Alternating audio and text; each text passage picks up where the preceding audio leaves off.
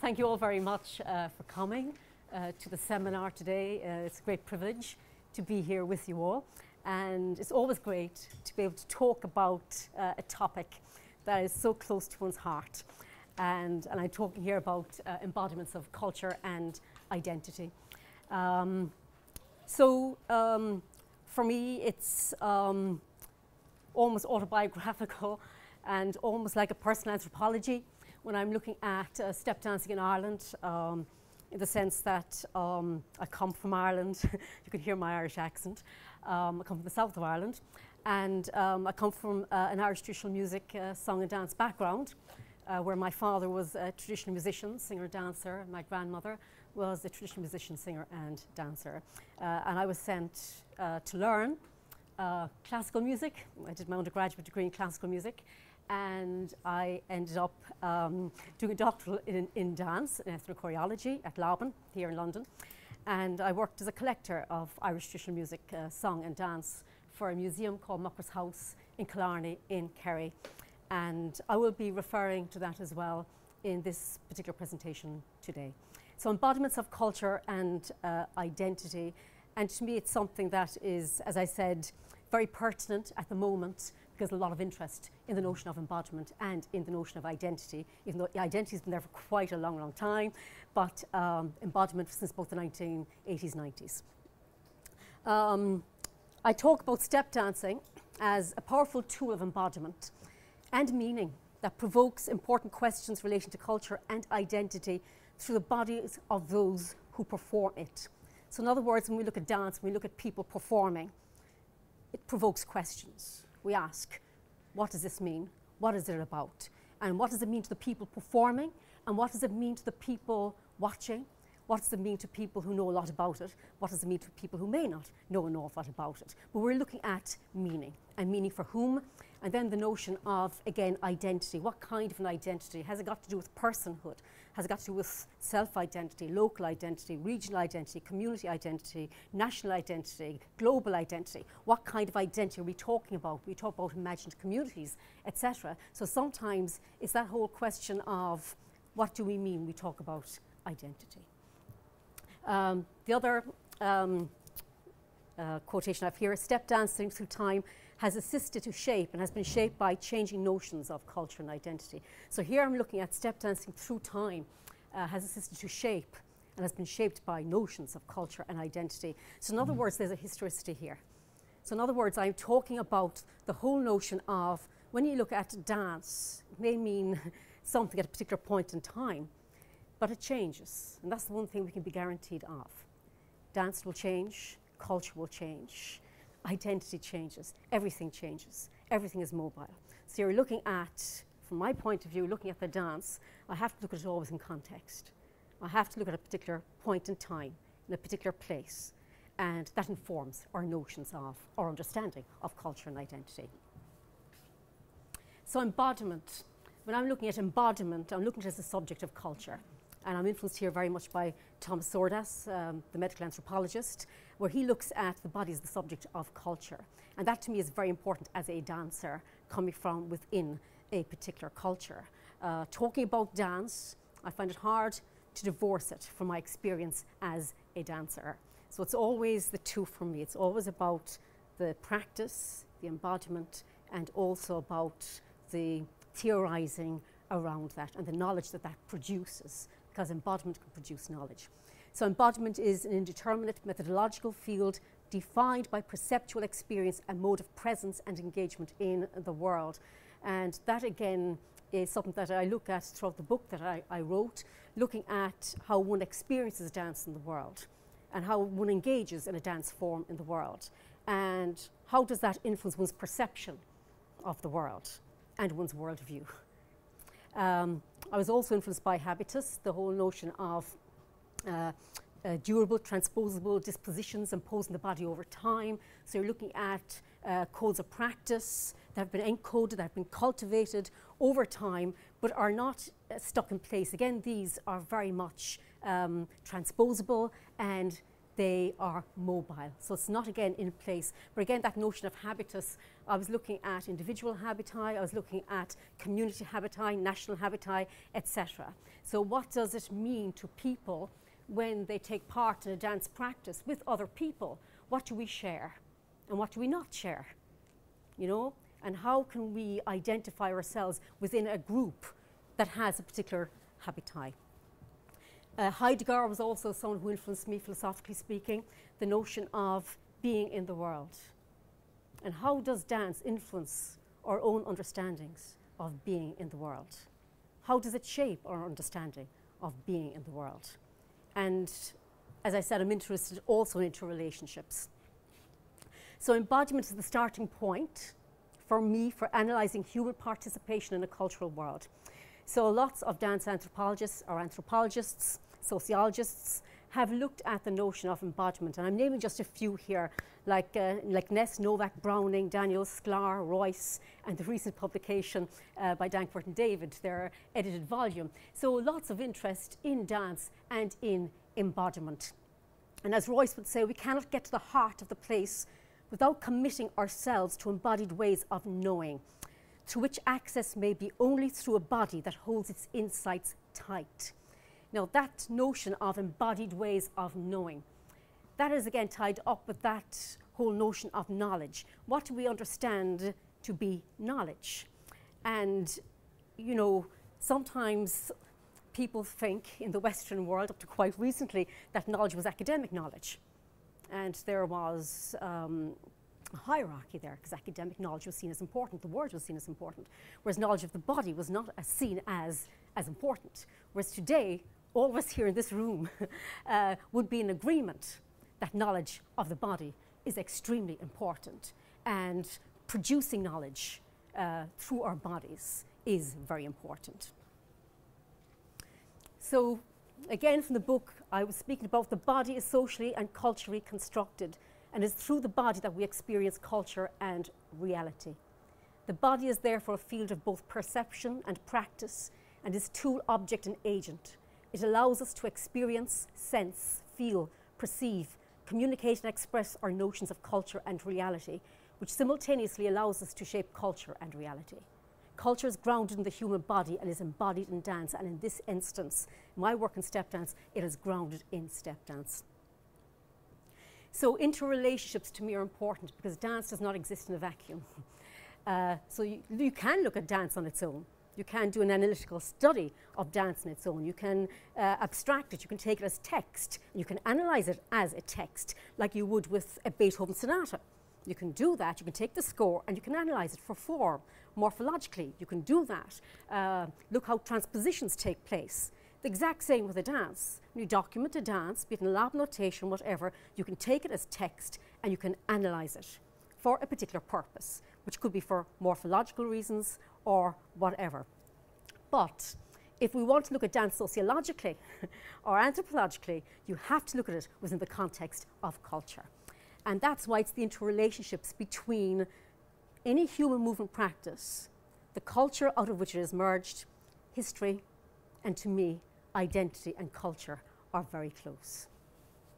And when I'm looking at history here, I'm not always talking about written history. I'm also talking about oral histories. I'm talking about histories of people who may not be represented. I might be talking about marginalized peoples. So therefore, oral history to me, as well as written histories, is important, and that includes archival work as well. So step dancing, if you look at step dancing, which is what I'm here to talk about today, it has a history going back some 250 years. And it has changed since that time and today. And you ask, well, how has it changed? Why has it changed? What are the circumstances in any society that brings about change? Does the dance bring about change? Do the dancers as active social agents bring about change? Or is it the culture out of which people have come? Is it the culture and the circumstances, be they political, social, economic, or whatever? Is it that brings about change in the dance? And that's what any researcher will look at. It could be one, it could be the other, it could be both, combination of the two. So I look at different circumstances in Ireland. So I'm looking at colonialism, because you have to look at colonialism when you're looking at step dancing in Ireland. I look at nationalism, cultural nationalism particularly. I look at post-colonialism, and I look at globalization and transnationalisation. So these are areas that influence step dancing and its development. So looking at colonialism, Ireland has a history of colonialism for 800 years.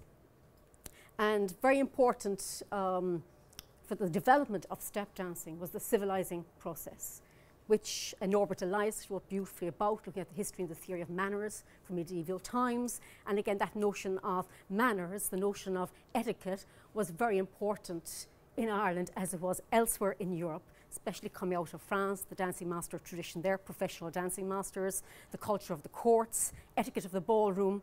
And it didn't stop with that hierarchy, because it made its way down to what I would call labouring and peasant society in other areas of Europe, and Ireland was one of these areas. So the European dancing masters influenced the teaching of dance in Ireland. And that teaching of dance would have included, going back to the 18th century, minuets. It would have included country dances. It would have included quadrilles. But it also included step dancing as a solo dance genre. It was dancing masters, itinerant dancing masters, who they were called itinerants because they travelled around the countryside teaching step dancing. But they were influenced by the European dancing masters in the sense that how one held oneself, one's deportment, how one treated others, one's behaviour in the ballroom or in a kitchen mattered. It mattered sociologically and it mattered psychologically. Itinerant dancing masters were in Ireland at the lowest rung of the dancing master ladder. There are 3 or 4 different types of dancing masters. At the very top, you had dancing masters who, living in Dublin, living with a lot of Anglo-Irish people living in Dublin, because for 500 years England ruled Ireland. Ireland was the colony of England, and that's for some people who might not know that here. And you found that a lot of English people who owned the land in Ireland would have lived in Dublin. They may not have lived in the lands that they owned. So they'd rent out their apartments, wherever in Dublin, and they lived the life of English men, English women in Dublin. So the dances they would have learned would have been the quadrilles and the country dances. And they'd have had their balls and their assembly rooms as well. And they had schools of dance, and they taught people how to dance and prepare people for the balls. But in rural areas, in the local towns, you may have had dancing masters who said they were trained in France and had learned from French dancing masters, but that was to promote themselves and their job. That was not necessarily true. But you had itinerant dancing masters who, as I said, were at the lowest rung of the ladder. And these were people who taught dance to agricultural communities in rural areas, in particularly the south of Ireland. My work in the 1980, was to collect the step dances from the last of these itinerant dancing masters. His name was Jeremiah Molyneux, and his years are there at the very bottom. 1881 to 1965, I did not meet Molyneux. He was dead by the time I went in 1980. But I was fortunate in the sense that I was able to learn from the students, the remaining students of Jeremiah Molyneux. So for me, it was a matter of trying to document the history, trying to document everything to do with the culture out of which this dance had come, but also trying to feel the dances.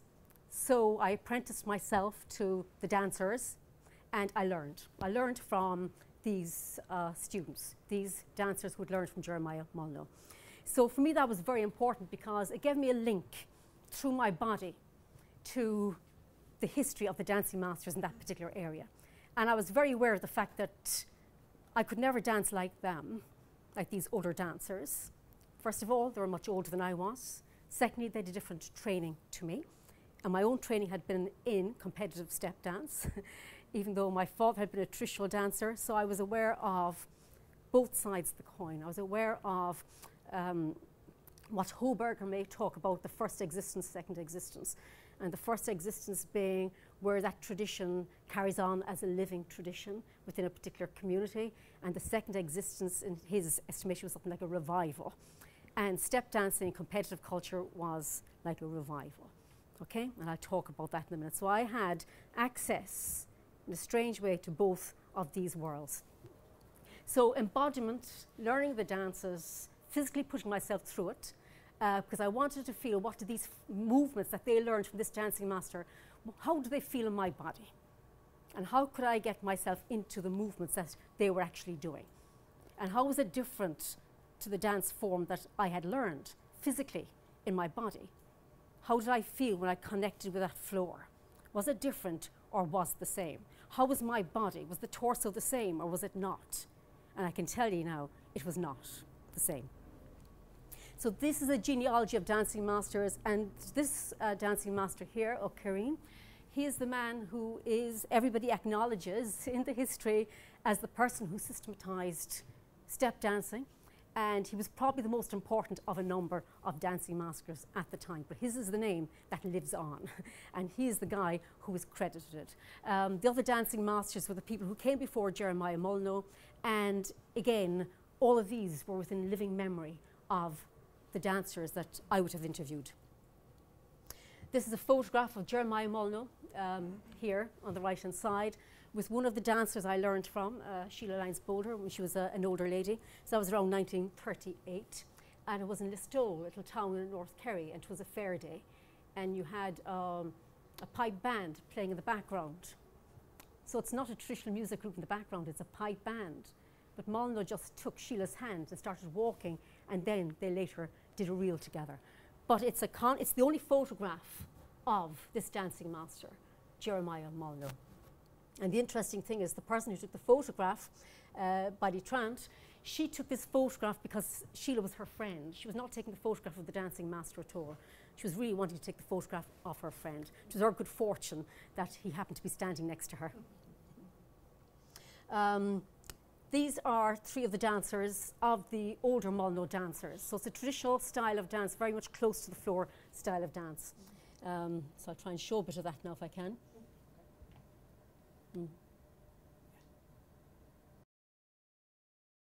They loved talking about dance together, so there were lots of stories that they would have had. And they talked about not just steps, but who they got the step from. They knew the history of the steps. They knew what made steps different. And each one of them knew as well who, like an ownership, an informal ownership of step dances. So in other words, if somebody created a variation, you wouldn't really copy that variation. You wouldn't imitate it, because it didn't say very much about your creativity. But you realize that this variation was their step and their variation. It was almost like a signature for the particular dancer. The other thing that you should notice there is the notion of them holding hands, the three elderly men holding hands together. Now that was very typical in this area in North Kerry. So if there were women there, if there were men there, they held hands as in community, okay, holding each other up. And particularly as they got older, especially the man in the middle there, he needed the support because he wouldn't have got to the end really without the support of his friends. So embodiment of culture, history and identity, that to me is important. What does it say about that performance when I'm looking at it? What is the culture that they reference? And that to me was an important question. How can I understand the dance? And to me, to understand that dance, it was trying to understand that culture of which it had come. And again, it was a rural culture, agricultural communities who performed. So when they danced, when they performed, they did so on social occasions, generally. And there were many social occasions in rural Ireland at the end of the 18th century, beginning of the 19th century. So that it performed at crossroad dances, that it performed in homes of people. I talk a lot about mutual aid. Mutual aid system was very important in Kerry for poor people. So in other words, if you weren't doing well around Christmas time and you didn't have much money, you found that people would hold a dance in a house and the money they collected at the door would go to the poor family for Christmas. So mutual aid was very important to them. Also the notion of the localized regional dance music activity as understanding place. to me it's almost like looking at dancing the place and placing the dance. It's the notion that it's only through movement that we actually understand the notion of place. Otherwise, it's a building, bricks and mortar. It becomes special, it becomes memorable when people participate within these specific spaces. So they're no longer just a place, it becomes a place with specific meaning and meaning for these dancers. And the dance can sometimes construct that wonderful sense of space and a social sense of space. Also, the notion of knowledge to me was very important, because I knew the knowledge that these people had was very interesting for me. And it was different to the knowledge that I'd had as a trained step dancer. So in other words, the lab notation I did a lot of lab notation. I did that because I wanted to be able to show that there were specific movements within their system, and that they put movements together in a way that made sense to them and to the culture out of which they'd come. So it wasn't putting any movements that you felt like putting together. They put certain movements together to make up motifs that had meaning for them and their culture. So they had a knowledge, and I was really interested in documenting that in lab notation, because when I came in first, I was asked to preserve a declining step dance tradition. And you can't preserve a tradition. It's impossible. You could not do it. So what could you do? And the best thing you could do really is give people the vocabulary, give them the grammar, give them the syntax, and show them how the people whose tradition it is, how do they use it? In other words, how do they speak their tradition? How do they dance their tradition? And that's what I did in this, to give me an idea of that culture out of which they'd come. The notion of style was very important to them, and I'm talking about individual style, how people put style into a step, how they coloured a step, and how they put their mark on a step. And there was a lovely saying they used to say to me, that they would write with their feet. So they go kind of this notion of the ankle and putting it on the ground. And to me, there was a sense of earthiness to this dance, very much a close to the floor style to the dance. Land as well was very important to these people.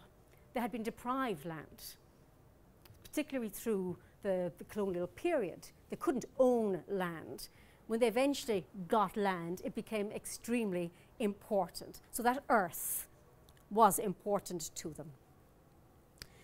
And when you look at that culture, and now I'm going to look at how it changed and why it changed at the end of the 19th century, the beginning of the 20th century. And other reasons also. There was a famine, the Great Famine in Ireland, 1845 to 1849. And in that famine, there was 8.5 million on the island, and after the famine, there were 6.5 million. So 1 million died, and 1 million emigrated. So the population was much smaller. But that affected the dance as well. For instance, the dancing masters I showed you earlier, Maureen, that dancing master, you know, he earned a living as a dancing master prior to the famine. And he earned a decent living prior to the famine. After the famine, he died in a workhouse. And he was buried in a pauper's grave, even though he had been a dancing master. He succeeded in teaching the dance to others, but it had lost the impact it had. Before the famine, ballroom etiquette was important. Before the famine, manners was very important. Courtesying, bringing somebody out onto the dance floor. After the famine, nobody taught etiquette of the ballroom anymore. It was not something people were interested in anymore. After that, it became the dance and training in the dance. Okay? So looking at the end of the 19th century, this has got to do with cultural nationalism in Ireland, and Ireland trying to gain independence from England. And there were many attempts throughout the centuries trying to gain independence, but it would come at the beginning of the 20th century. So in 1893, you had the cultural nationalist movement, the Gaelic League, which was set up to promote the Irish language as the spoken language of the people of Ireland. The Irish language was slowly declining since the 17th century.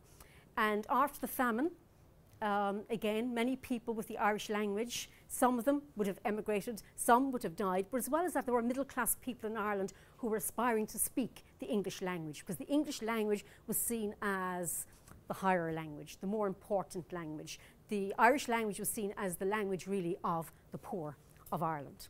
So there were these connotations going on as well. So you found that in the 19th century, it was the silent century, they called it. And you found as well that at the end of the 19th century, the Gaelic League decided, intellectuals within the Gaelic League decided that they wanted to bring the Irish language back as the spoken language of the people. And from that point of view, they set up a league and they set up classes where they would teach people to speak the language. And they also set up classes in dance and in music. And they set up competitions. And competitions they felt would motivate people to improve, to better themselves. And the Gaelic League was very important because it was very successful. You had branches, hundreds of branches all over Ireland, thousands. They were in America, they were in Australia. They weren't just in Ireland, they were also in the diaspora. And what was important for the Gaelic League at the time was to establish what is it to be Irish. That was the question at the time. What is it to be Irish? You know, we're not English, we're Irish. So what does that mean? We speak English. You know, we're behaving like English people, but we're not English people. So how are we going to show that we're not? How are we going to show that we are actually Irish? And that was the question. So it was, this whole notion of binary oppositions was very important at the time. It's like Derrida's violent hierarchies, the low become high, the high become low. And here they were looking at what is it to be Irish and what is it to be non-Irish. And it had moral, immoral implications. And this had to do with a Christian faith as well, because you must remember in Ireland it was a Catholic country. And Catholicism would have been very supportive of the Gaelic League at the time. So if they were looking at morality, it would have been a Catholic Christian morality.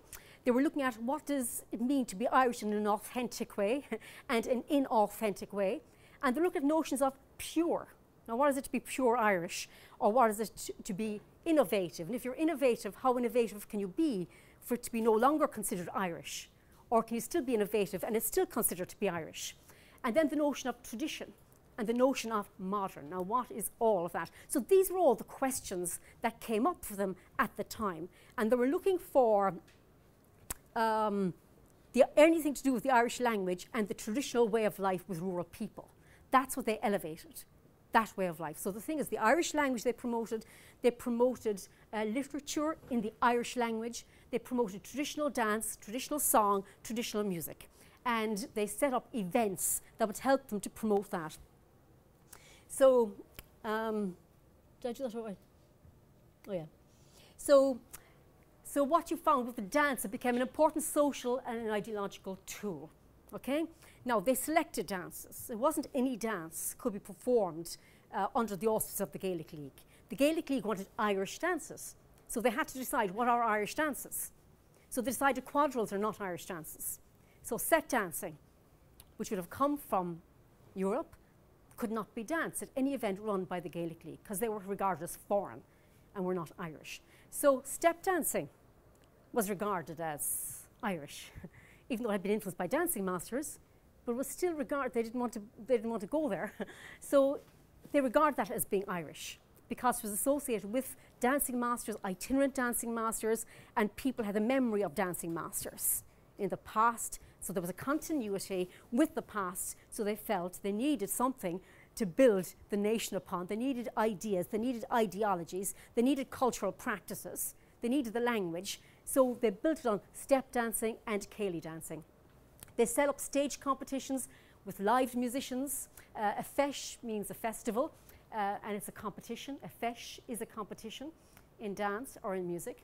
And usually had summer sports events. And an oireachtas here is an assembly or a bigger competitive event. Okay, so feis would be a smaller event and an oireachtas was the bigger event.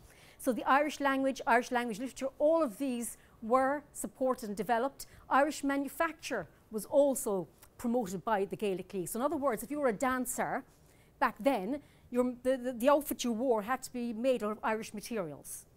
Okay, they could not be made from any other kinds of materials. So they want to promote materials, etc. from Ireland, so that whole industry. On Clive Solish is the magazine that the Gaelic League brought out, and they had vocabulary published in it, they had songs published in it, they had reports from Gaelic League branches published in it.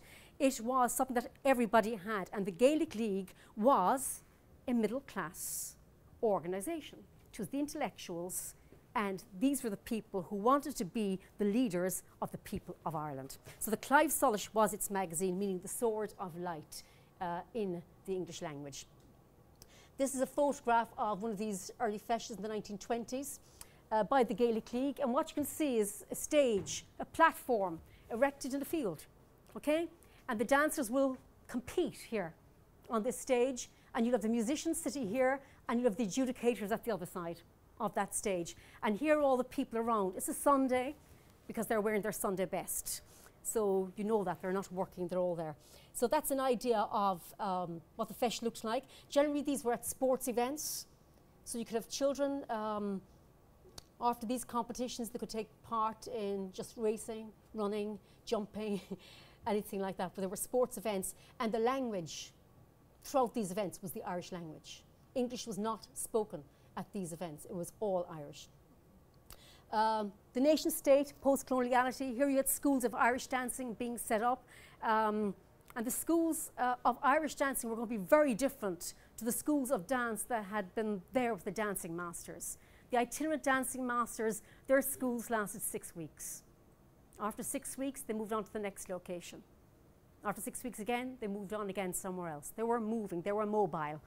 And you know, if students wanted to get more tuition, they had to travel to the dancing master. But generally, like the old men that were dancing on the video a few minutes ago, they had 6 weeks tuition. And after that, they learned from neighbours down the road, or they learned from other people that they'd meet who'd have a step, and they perfected it themselves through practice and through performing with musicians at informal contexts, okay? Social contexts. The dancing schools set up by the Gaelic League were different. These were set up in cities, in the towns of Ireland, because there you had organisation by the Gaelic League was much stronger than it would have been in rural areas, okay? Another difference with these schools is that they were now going to be in permanent places, in a town, in a city. They'd have a hall, they'd have a room in a hall where they would teach, and they'd teach maybe 2 or 3 times a week, okay?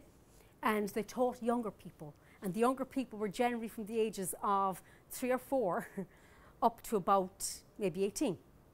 And these schools were interesting because I'm even interviewing people at the moment, and you know, a lot of people, a lot of boys wouldn't have done a lot of Irish dancing, you know, because they'd have felt ridiculed for dancing, because in the cities it was seen as effeminate, and some of them were bullied in school. So some gave up, but those who really, really loved it stayed on, and they were able to tolerate the bullying. But in these schools of dance in the city, it was interesting because students at a very young age, they embodied what it was to be an Irish dancer, and it was in a very progressive way. So if you were dancing 3 times a week for 10 years, or 12 years, or 15 years, depending on how long, you embodied what the Gaelic League decided was Irish culture, and what it was to be an Irish dancer. And the notion of Irish dancing only came in with the Gaelic League.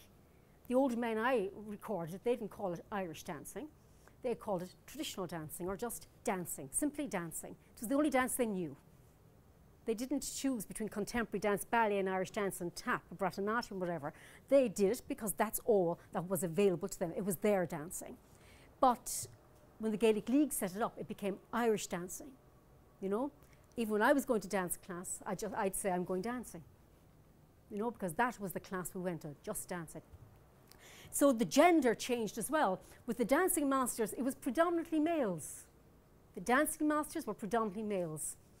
The people I collected from in the 1980s, predominantly males, mostly men. I had a number of women, but they were mostly men.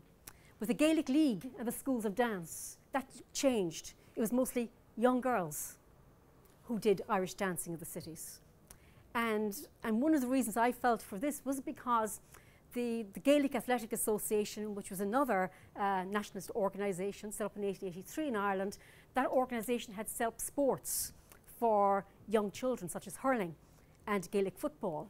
So a lot of guys had the choice between you either go dancing or you do hurling or football. whereas that choice wasn't really there for girls.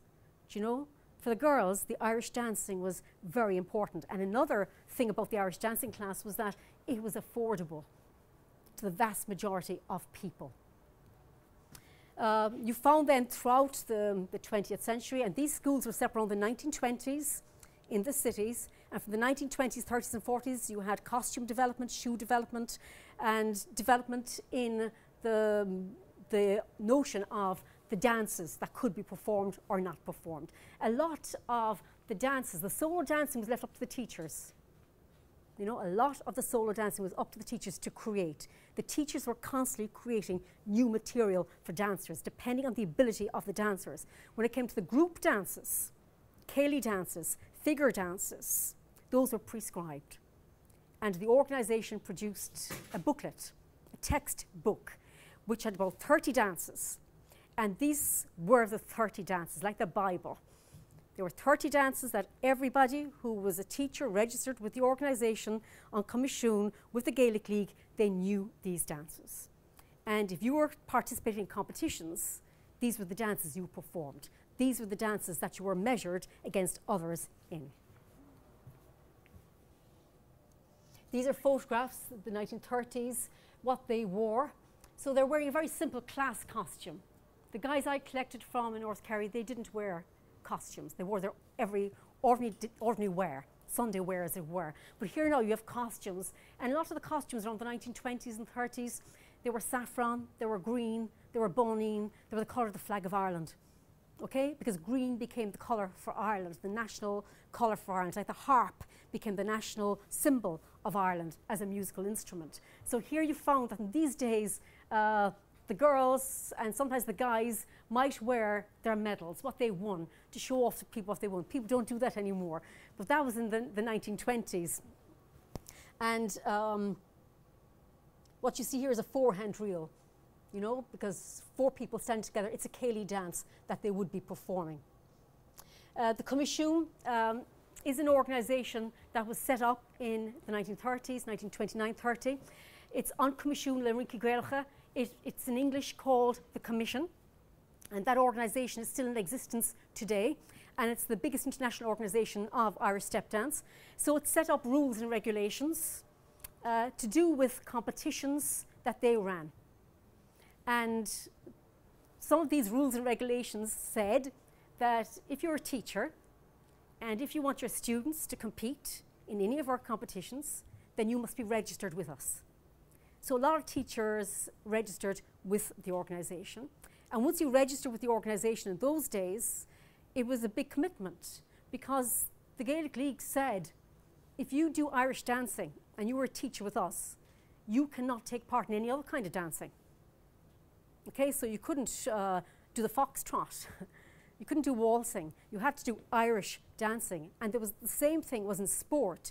If you were in the Gaelic Athletic Association and you did hurling and Gaelic football, well, you wouldn't be able to do soccer or rugby or anything like that, because they were seen as foreign, okay? And so a lot of teachers, like my own teacher, she would have lived through this, you know, and she remembers not being able to go to other dancing with her friend because she was an Irish step dancer. So they expected total commitment. So the registration of teachers, registration of adjudicators, and there was a whole monopoly on this. So if you belonged, you could go to these competitions. If you didn't belong, you couldn't go to these competitions. You couldn't win an All-Ireland, for instance. So you couldn't prove you were an All-Ireland dancer if your teacher didn't belong to this organisation. So teachers felt a lot of pressure to belong to the organisation. Also, they wanted to see what were the new developments in the dance, and they wanted to keep up with trends in the dance. So a lot of people felt better to be in than out. They also institutionalised a canon of dances, like a national canon, which is what I spoke about a few minutes ago, like the book called Áiríonn Fórna, which is the Irish dance book that they produced in 1943, 1969, 1939. And there was a whole notion of a hegemony being involved here, in the sense that there was a whole lot of the Gaelic League, the Commission set itself up as an authority in Irish dance.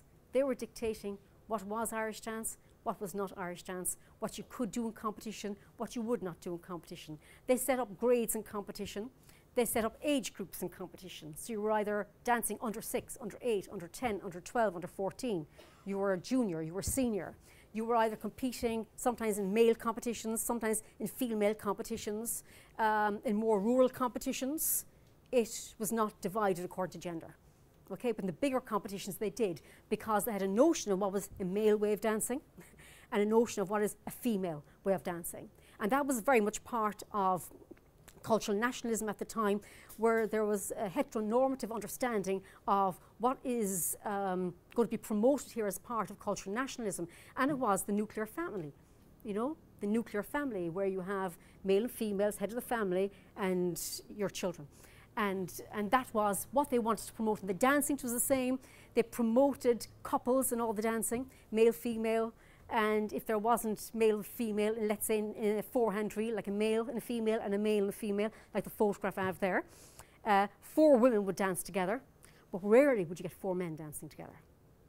There's a beautiful clip on YouTube with 2 guys dancing together, and it's really fantastic. It's really very beautiful. I'll have to send you the clip to that. But that was outside of competition. That was for exhibition purposes. But in competition, they didn't really want males dancing together. They had to be with women. So there was a lot of control with the organisation, controlling what one danced. Like, for instance, there's a dance called the slip jig. Males weren't really allowed to dance the slip jig in competition because it's a graceful dance, and they felt to be too effeminate for guys to do this dance. They would teach men that, they would teach boys that dance at about the age of 5, 6, so as they'd acquire grace of movement, but after that, they wouldn't be doing it anymore. Okay? I'll show you, if I have time later, I'll show you a bit of this. It's a competitive, well, I'll see if I can get onto it. I'm not sure if I will.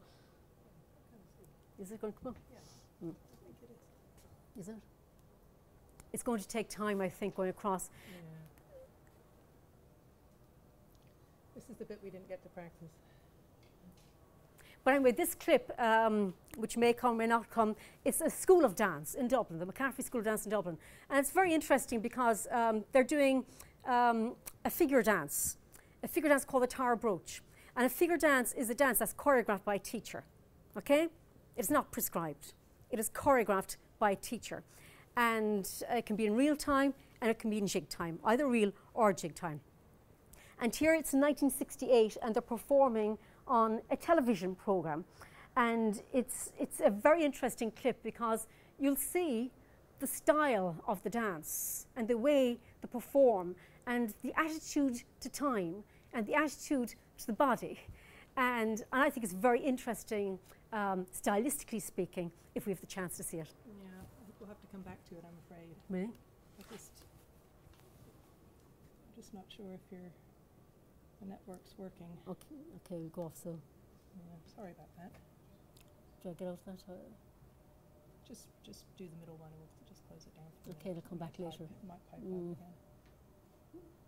Where's it going to hear, is it? No. Is that's not at all? No, that's your... Yeah, there you go. Okay. Yeah. So I'll show it later, it's just a bit late. So the notion of the training of Irish dancers from a very young age until the age of whatever, 18, 19, 20. Not every dancers, what you must realise in these dance schools is that some dancers, if they start at 3 and 4, they might stop at 13, 12 or 13. Because in those days people felt that, well, you have enough Irish dancing now, so you can concentrate now on your academic studies. It was a pastime. Whereas for other dancers like myself, we really loved it, which meant you were not going to give up at 13. So you continued, until you were about 18. And then you probably gave up competition because that was it. For people like me at 18, you continued to dance then after that because you liked to perform. And you did your TCRG in Irish dance because you wanted to teach. Okay, and you became qualified as an Irish dance teacher. But discipline was very important. It's one thing, and other dancers and other dance forms recognize that as well. The whole notion of training at a very young age and doing it for years upon years upon years. So it produces subjective and practice bodies, and as Foucault would talk about, I'm sure many of you are looking at this here, docile bodies or docility. And Ness would talk about the kinds of dance that have attracted the label classical are the most tradition-bound, technically developed, and hierarchically institutionalized varieties of dance. Now, I'll put Irish competitive step dance in with this here. It says, such dance drawn typically require a relatively great quantity of practice in order for students to acquire mastery. And training for the most advanced levels also tend to begin at a very young age.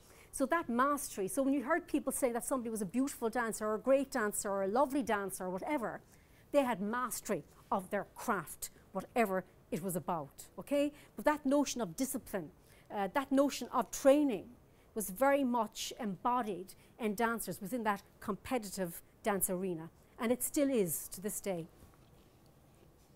So embodiment of cultural politics.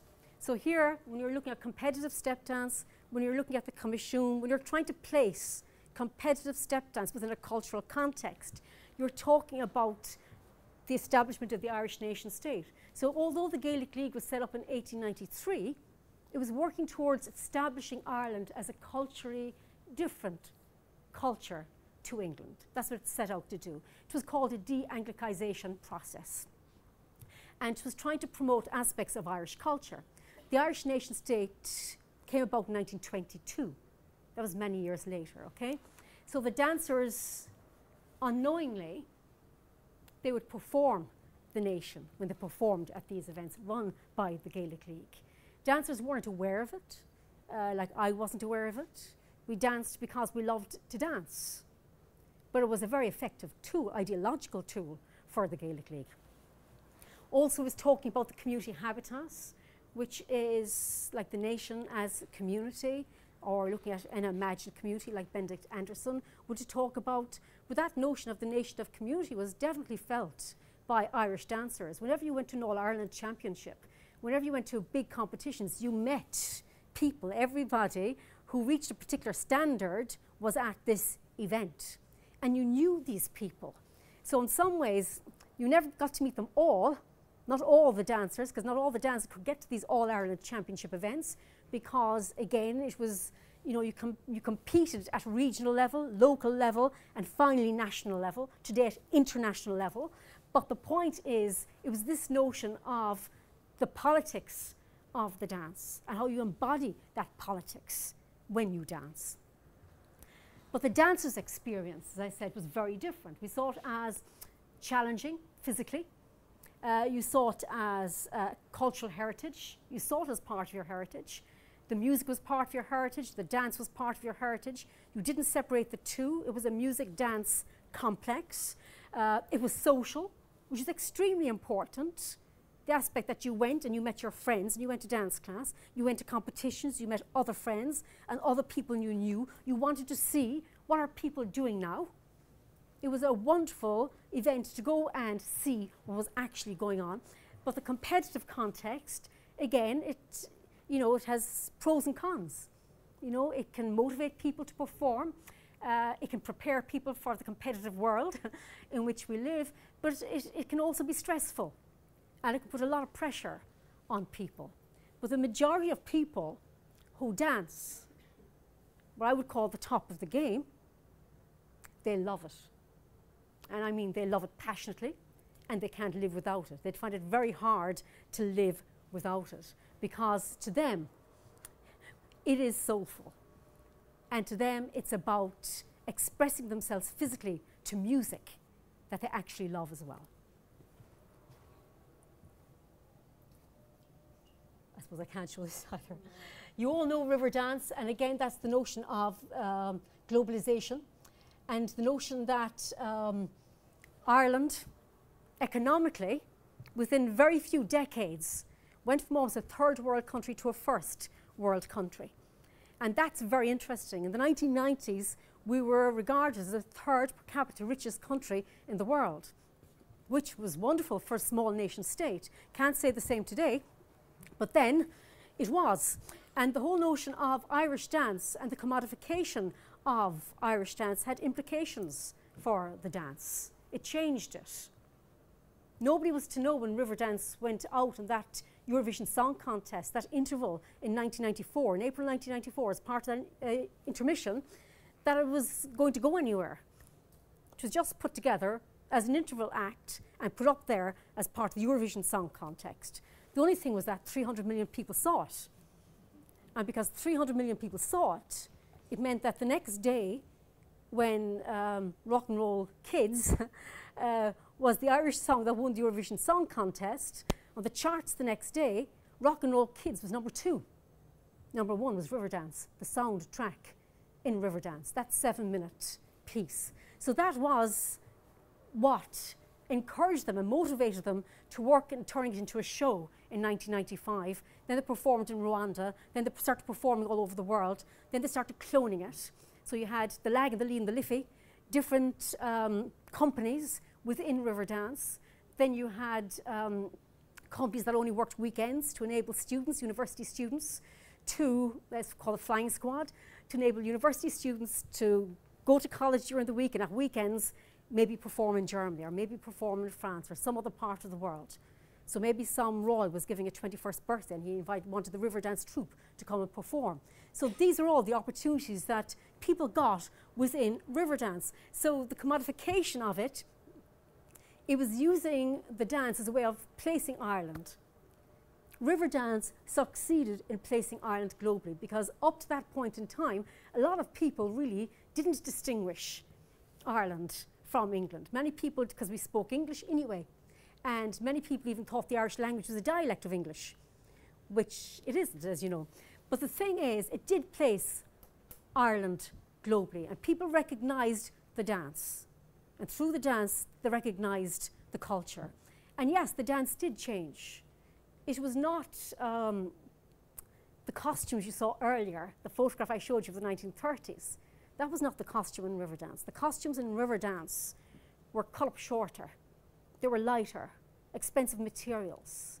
The music was different. It was not reels, jigs, and hornpipes.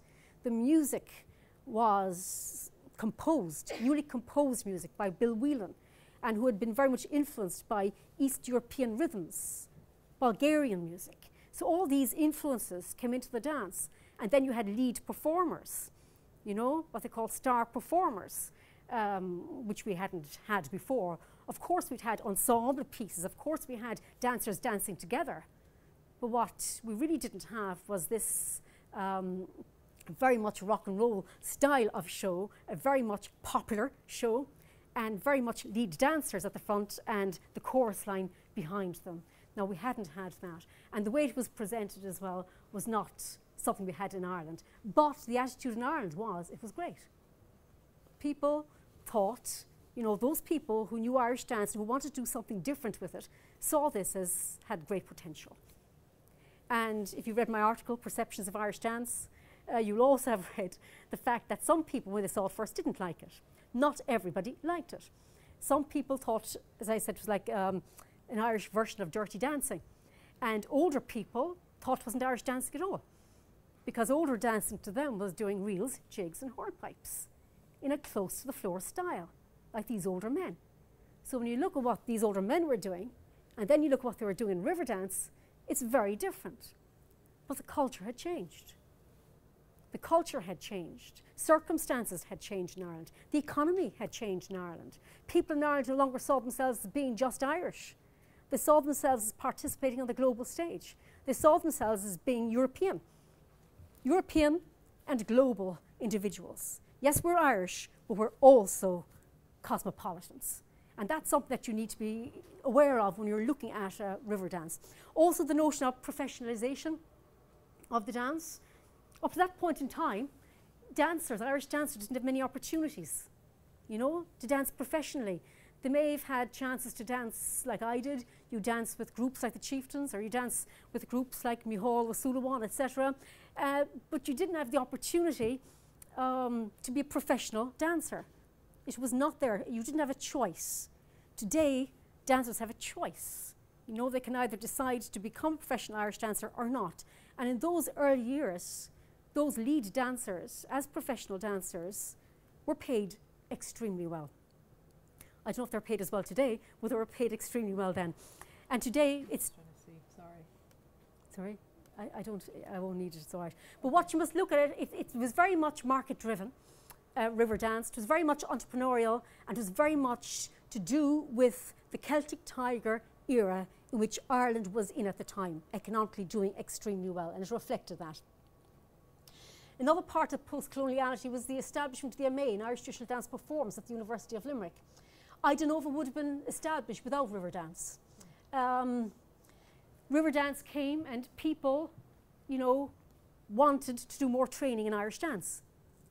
And the MA in Irish Traditional Dance at the University of Limerick, which I was able to design, was very much in context. It was not to train river dancers, though. It was not at all to do with that. People would come from, and I talk here about the international student profile, and that to me was very interesting because it was not Irish, just people who were born in Ireland and the diaspora came to do this program. It was actually people from many different parts of the world who came to do it. So it became transnational. So you're talking about transnationalisation. You're talking about people from Japan, people from Russia, people from Sweden, people from Australia, people from Eastern Europe, from the Nordic countries. They were coming to do this MA in Irish Traditional Dance Performance. Equally, these cultures themselves and these societies were establishing their own Irish dance organisations. So you had organisations like the Commission in Dublin, and you had many other organisations involved in Irish dance, but the Commission was the main one, the biggest one internationally. But then you had people as well in countries like Sweden who wanted to do Irish dance. And if you're in Sweden, it's not like growing up in Ireland where you have an Irish dance teacher maybe down the road and you can go to your Irish dance teacher and maybe you have a choice of 3 or 4 teachers. In Sweden, in a place like that, you don't. So you have to travel to try and find a workshop, to try and find some Irish dancer who's giving a workshop. And a lot of the people giving the workshops came out of river dance. And it was great kudos for these people. If you could say, I dance with river dance, people wanted you to teach them. And probably if you didn't dance with river dance, you weren't seen as star quality. So being a dancer with river dance was important to get work for employment purposes. The MA, again, vocational reflexive practice. So it's all, it's about trying to get jobs, really, at the end of the day for Irish dancers, and not necessarily with the shows. It's trying to train Irish dancers to create work for themselves. So in other words, they are taught, for instance, choreographic principles and contemporary dance principles, but they also have to go deeper within and reflect upon their own practice. What are they doing? What are they about? They got to create theatrical solos. They got to work in ensembles. They've got to do things like choreography for camera. Lots of different things they do in order to allow them have different options in life. But while they're doing that, it is an MA in Irish traditional dance.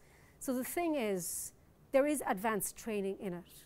So in other words, they need to be up to date with everything that's going on in Irish dance at this point in time, this moment in time. But they also go back. They also got to go back to older styles, like the people I learned from, the Molyneux dancers. I would teach some of that to the students. They also learn dance styles like Shanos, which is an improvisational dance form in Ireland. So some of these dancers come from competition culture, because that's all they've been exposed to, competition culture. So the thing is, it's opening the mind and exposing them to different ways of moving, what's still regarded as Irish, Irish dance. And that is, you know, that's an interesting question. When is it no longer Irish, and when is it still Irish, and how important is it for it to be regarded as being Irish? Because for many dancers at the top of their game, I don't know if they care anymore whether it's regarded as being Irish or not.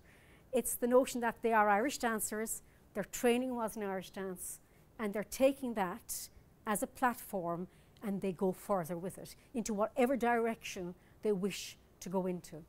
But for them, it's to be respectful of where they've come from, where the tradition has come from. And I think if you're respectful of where it's come from, you will move with caution and care into the future. So that's the MA. And as I said, it's international. And the culture, as I said, is not just Irish. They're from anywhere and everywhere. I had a Japanese student who was a triathlete, and he saw river dance in Tokyo, and he decided there and then that that's what he was meant to do with his life, to be an Irish dancer. And he left Tokyo and he came and he did the audition for the MA, but he didn't have that background training, you know, and it's advanced training. So he didn't get it that time. And I wasn't really expecting to see him again. But 3 years later, he arrives back and he auditions again. And this time he gets in. And he gets his MA. And he goes back with Riverdance to Tokyo in Japan and he performs with them. Do you know, so that's a nice story of somebody who is not Irish. And the question, do you have to be Irish to do Irish dance? I would say no. You don't have to be Irish to do Irish dance. It's a system, it's a practice that's there, and it's open to anyone who's got the desire to dance in that particular way, and is a particular way of dancing. So I hope the talk today has given you some indication of I suppose the trajectory and the different ways of embodying Irish dance, and the different ways that that impacts on our notions of identity and who we are. And as you see in the different representations of the dance, they say very different things about what Irish dance is or what it can be. Thank you. With the cultural nationalist movement that set up the Comisiún, you have teachers in the north of Ireland who belong to the Comisiún. I didn't get the chance to go into all of this in detail, but in 1969 there was another organisation that was set up, and it was called the Cógáil, and it split from the Comisiún because it didn't want the cultural nationalist movement, the Gaelic League, dictating what they should do as dancers. So they wanted to run their own organisation and to develop Irish dance themselves without being under the influence of the Gaelic League, and they became the Cógáil. But around the same time, in the north of Ireland, another organisation was established called the Festival Organisation of Northern Ireland, and it was very much influenced by a woman called Patricia Mulholland. And Patricia Mulholland was a wonderful dance teacher, and she was a fiddler, and she used to play for her dancers herself, and she choreographed some wonderful material, and she was also interested in ballet, so she's established the Irish Ballet in the north of Ireland. But in around the 1972s, she was asked to bring her dancers to perform for the Queen, and the Comisiún wouldn't allow this, and they said, if you perform for the Queen, you'll no longer be in the organisation. So she performed for the Queen, and that was one of the reasons, because she wanted to be able to do it herself. She wanted to be able to dance wherever she wanted to dance, bring her students to dance wherever she wanted to dance. But bring up that whole notion of north of Ireland, it's very interesting, because I suppose you've seen the film Dance Lexi Dance. It's a beautiful little film, Dance Lexi Dance, got an award in the Oscars actually for a very small little film, where it's very nice because you've got a Protestant father, and he's a lone father and a lone parent, and he's got his daughter, and the daughter sees Riverdance, of course, and she wants to become an Irish dancer. But his main issue is, we don't do that. As a Protestant, we don't do that. So it became very much associated with Catholicism and the Republic of Ireland. And that's a shame, really, because as a dance form, it belongs to the whole island and further afield now. And it's the same with the language. The Irish language. The Irish language would have been spoken on the whole island of Ireland. But again, the Irish language became equated with the Republic of Ireland. But today it's great to see organisations in the north of Ireland who are actually promoting the Irish language now themselves. And these include Protestant communities and Catholic communities. So that divide, I think, is in perceptions, how people perceive it, and how they interpret it for their own agendas, wherever those agendas may be, political agendas, etc. But to me, I would welcome everybody doing it, but I asked that question to dancers in the north of Ireland before, how do they feel? Do they feel it was a Catholic thing to do in the north of Ireland? And some people said to me it mattered in some places, in other places it didn't matter. And the interesting thing is, some teachers taught Irish dance in orange order halls. And that to me was awfully interesting. So that notion of place and how it changes depending on the activity that happens there, or what people make of it, or how they construct a sense of place through the body, through movement. Remain true. what do we mean by true? What is true? In that whole debate, you know, at the end of the 19th century about pure, what is pure, what do we understand? Like Ireland, as I said, had an 800-year colonisation, but it was always encountering other cultures. Irish people were going abroad, and people from abroad were always coming to Ireland. So that whole notion of what is Irish, what is not, I wouldn't be a person to define what it is and what it's not, in the sense that it's many things. And you know, it hasn't just one identity, it has many, many, many identities in Ireland at the moment. And where it'll be in 5 years' time, I don't know. It depends on the people who are investing in Irish dance, and the people who want it to go somewhere. They will carry it, they will move it. And I think audiences, and I think other people, they're always there critiquing. You know, in anything you do, there'll always be people who say we want innovation, and you'll always have people who are the traditionalists. And the traditionalists will always want it to be the way it was. And the innovators will always want to push the boundaries and go in another direction. And sometimes these two balance each other out. They do. So you have people who will always be trying to keep it, and you'll have people who will always be trying to change. And you'll always have people who will be afraid of change, and you'll always have people who welcome change. But I suppose the thing is not to be afraid, because the most important thing is it's a living tradition. And a living tradition means it will change. And for it to stay alive, it has to change. And whatever trajectory it takes, wherever it goes, the wonderful, the exciting thing is that it's what I call the dynamicity of the form, the richness of the form, the fact that organizations for political, economic, social purposes, whatever, they can take this form and they can do different things with it for different reasons. And it's still there. And it'll continue to be there. And I don't know where it'll go in 5 years' time or 10 years' time, but I'll be delighted to see it develop, to grow, to live on. And that'll mean something to people. You know, that people still feel passionate about what they do.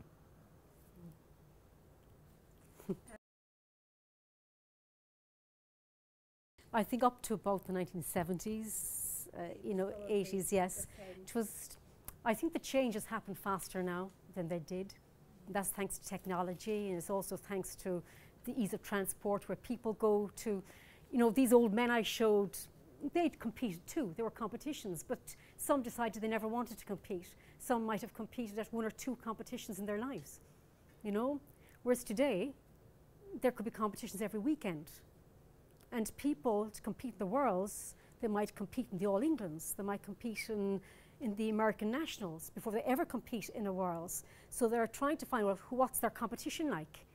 You know, who do I have to beat?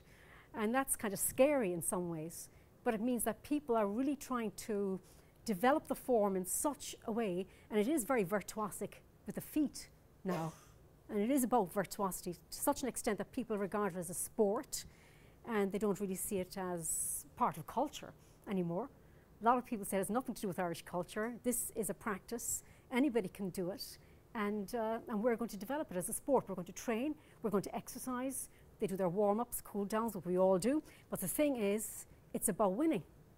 And it's about how fast you are with your feet and how high you can bring your leg. And all these are what I call very measurable in competition.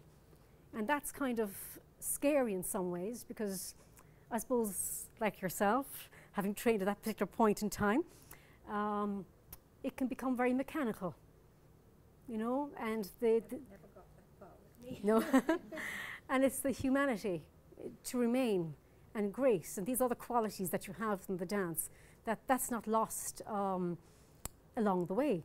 But even for me, you know, the 1960s, 70s, I think the reason I could understand what these older guys were doing, because I was brought in because younger dancers in the area didn't understand what these older dancers were doing with their feet, which was very interesting. So, and I think part of the reason was as well, they didn't spend the time. You know, they looked, they decided it wasn't for them and they left. Whereas with me, I came in and I decided I was going to learn it. So I put my body through that, and after a while, you know, you pick up the steps and you dance the steps. But even for me, the changes between when I started and finished, you know, is far less what it is today. Today the changes are every year, every 6 months, every 3 months, and that's quite scary. And as you could, wasn't able to show you a clip, but it's very elevated off the ground to suit younger bodies, because when the Commission took it over, it was really for young dancers, younger bodies. Terms such as lift, move came in, you know, legs up at the back, the degree of the angle of the front of your feet, cuts, kicking here. So all of this became important, and it was associated with younger bodies. You wouldn't really have had that with the older dancers. Do you know, to them, it was about rhythm, it was about musicality, and it was about sounding out that rhythm and enjoying themselves as well. And another part of that tradition was the pride that they took in what they did and how they did it. So there was a kind of what I would call a dignity associated with it. They might have had hundreds of steps. Dancers today might have a lot more steps. They had less, but what they did with those steps was very creative and very colourful, artistically speaking. Does that answer your question, Geraldine? It's like any class today. You teach what a student can pick up, you know, according to the competence, the abilities of the student. You don't teach a student something that they can't do, you know? So it's very progressive like that. You teach them something, then the next week it gets a little bit more difficult, the next week a little bit more difficult, and you're progressively and gradually developing the skill of the dancer. So Molyneux, for instance, when he was teaching the students, he taught women one thing, he taught men another thing. There was such a thing as masculine steps and feminine steps. So in the masculine movements, you'd have a lot of drums, women, lots of toes and threes and stuff. So softer movements for the women, harder rhythmical movements for the guys. Did he teach them that it was an open form that they could play with themselves, or did he just say, this is how I do it, how you should do it? We might not be able to know that, of course. He'd have taught them a step. Yeah. And then after that, a step is an 8-bar structure. It's a choreographic structure, and 8 bars of the accompanying music, which can either be reels, jigs, or hornpipes, okay? So what they did is, he'd teach them a step, they'd go home and practice it. They come back, he'd give them another step. But they can't really create with that unless they have enough material to create with. It's like vocabulary. If you've got 8 words, you can't do very much with 8 words. Whereas if you've got 60,000 words, you know, we could have a very interesting conversation. And it's the same with the dance. Do you know? You're limited if you've only got 1 step. Whereas if you get far more steps, then your ability to improvise, to create is far more. You know, the chances are far greater. But to answer that question is, he created steps for the dancer's abilities, and whatever way he put those motifs and movements into those steps, and the way he felt on that day. Some days he might decide, I'm going to do this, some days I'm going to do something else. But equally, these dancers went themselves. They watched other dancers performing. They saw other dancing neighbours performing, and they picked up what they liked. And they imitated. There was a lot of imitation going on. And they mightn't take it exactly, because you mightn't remember 8 bars of a step when you look at it exactly, but you might remember 3 bars, do you know? And you might take 2 bars of that and put it into your own step. Or you might even take, you know, half a bar or something of a movement you liked, and you put it into your step. So it was constantly going on like that. They were constantly watching other dancers. They were constantly playing with the music as well. So you're talking about looking at other people performing, but you're also talking about in your own kitchen. If there's music in your own kitchen, you will perform to that music. And depending on the musician, depending on the tune, you might do very different things.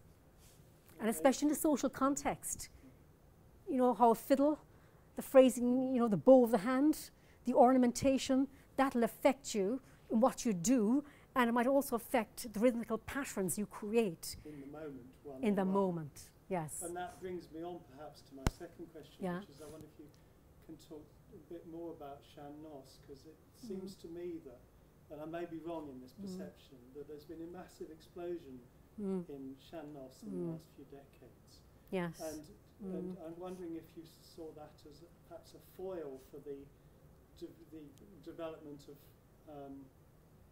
dance in the river dance way, where almost some people see it to be un-Irish. And then the Sean Noss develops to really root it down into something which is seen as much more individual and trying to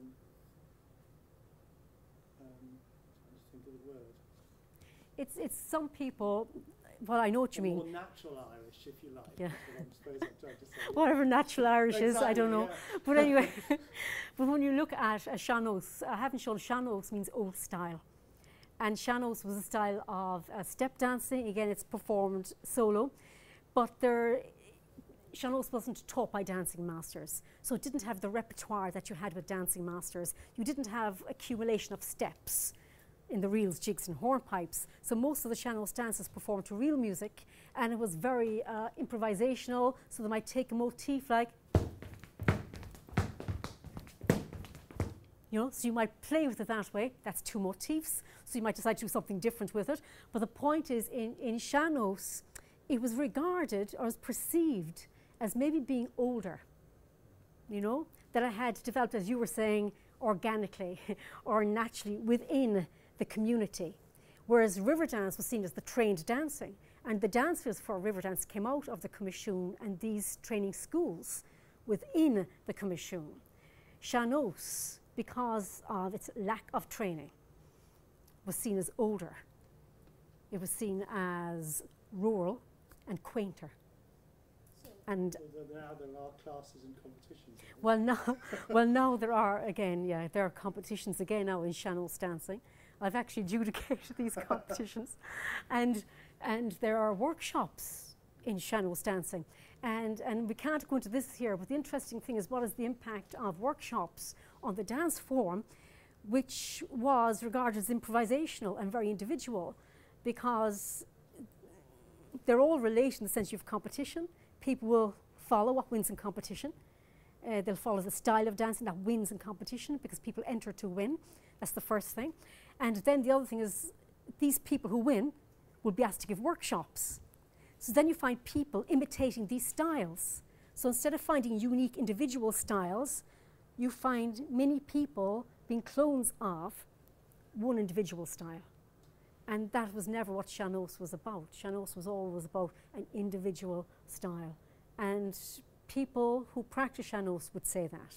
You know, it's about the individual, it's about you putting the mark on the dance yourself in. Thank you very much indeed, Kathleen. You're welcome.